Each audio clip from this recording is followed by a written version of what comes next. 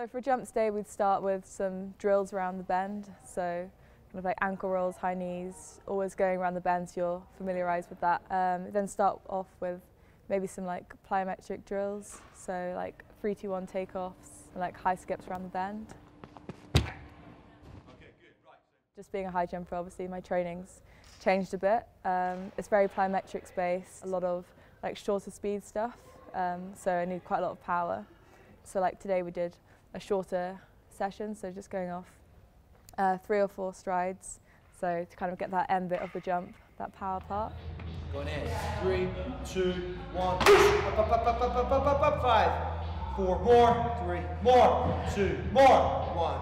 So gym days, yeah, usually on Tuesday, Thursday and Saturday after the morning jump session. So kind of have a bit of a lunch break, have quite a small lunch before going into gym. A lot of power things, so like cleans, fast step up, moving step ups, leg press, just, yeah, a lot of work on the legs. Yeah, I think it's quite nice to have a routine. I don't like schedule out every single hour of the day, just kind of let it flow. I mean, obviously, like things naturally happen, which means that timings can change with things, but yeah, I try to keep to a general routine every week, and I find that quite useful.